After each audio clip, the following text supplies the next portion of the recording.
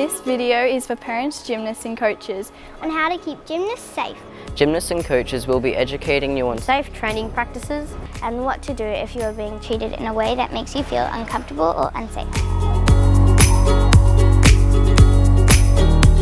An adult should not be touching a gymnast unless it is needed for teaching, spotting, shaping or keeping the gymnast safe. The sport of gymnastics does require a lot of touching from coaches, so we are going to talk about what kinds of touch is right or wrong. First of all, people have areas of their body that are private, that nobody should touch. For girls, this area would be covered by a bikini, and for boys, this would be an area covered by underwear. Coaches must always let a gymnast know when physical touch may be necessary and seek the gymnast's permission before touching them. There are many times in gymnastics when it is necessary for your coaches to touch you. We will now show you some safe spotting techniques.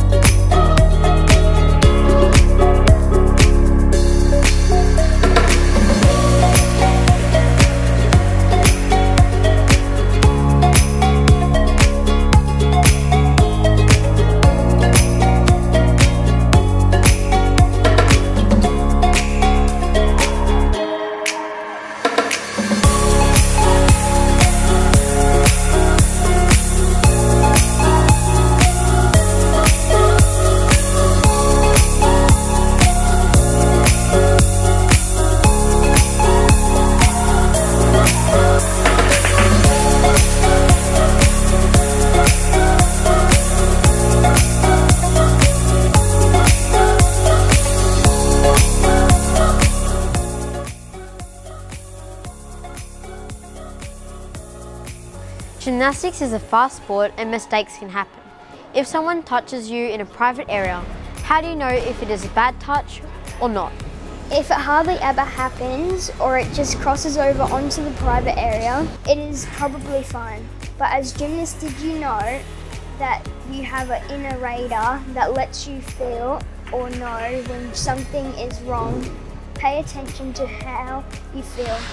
If you feel uncomfortable around a certain coach because of the way they touch you, then what they are doing is not okay, and you should tell a trusted adult.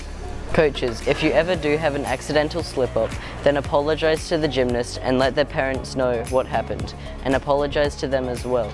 It is important to be completely transparent. No secrecy. and take steps to adjust the way you are supporting or spotting the skill. There are other times a coach may need to assist you, besides spotting.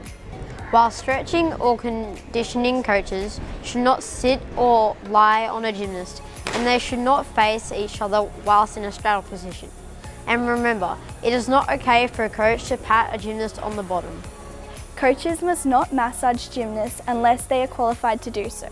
Massage or similar techniques can be done by the gymnasts themselves by using a foam roller, tennis ball or spiky ball. Your calves look really tight. Let me massage them for you. It's okay, I can use the roller.